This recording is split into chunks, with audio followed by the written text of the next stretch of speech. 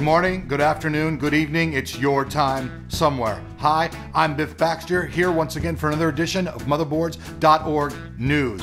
Just want to announce that I have 2 weeks sober, not counting the weekends, nobody counts those, and I'm going strong. Welcome back to another edition.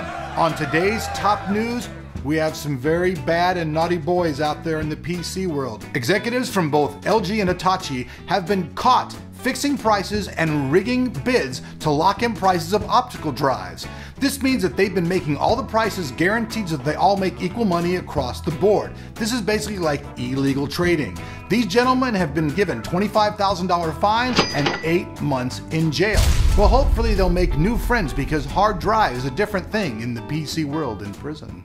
Next up on the news, what is the future of tablets? PC manufacturers who have been playing catch up for the past year to Apple and its iPad, and now Amazon and its highly successful Kindle Fire, are losing interest in the tablet market and are looking to focus on ultrabooks because of better market opportunities and profitability. Many PC enthusiasts are hardcore enthusiasts. What does this mean to you? Is the tablet an important thing to you? Biff wants to know. Let me know. I perceive a future where you're going to have a mobile media device and that's going to keep all of your information on it, but when you want to have power computing, you're going to go back to your home, stick it in a docking station, and that's where you're going to have all your power. Let me see what you think. I'd love to hear what you have to say. This next story involves size, and it might be for the ladies. Does size matter? Hard drives are getting bigger. Is bigger better? This week, Hitachi announced the world's first 3.5-inch 4TB hard drive dubbed the Destar 5K. This bad boy features a 6 gigabit a second SATA 3 interface, 32 megabytes of cache, and spins at 5,900 RPMs. That's a lot of porn. Last story of the day.